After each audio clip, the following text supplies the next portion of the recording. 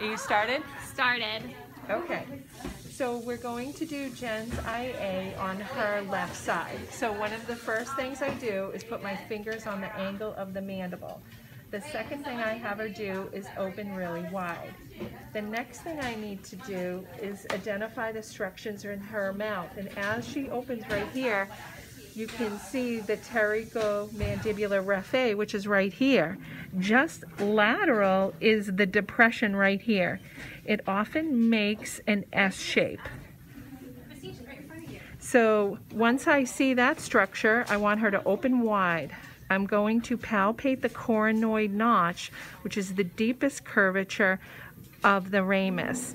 Now I don't want to stretch the tissue out too much so I can't see what's going on. I need a little slack so I can see my anatomy. The next thing I'm going to do is walk into the pterygomandibular depression, distal to the last molar, and I'm going to walk up into the depression. I want to make note of my first soft spot, which is right here. This also bisects my thumb and confirms I'm in the right spot. Generally, we want to start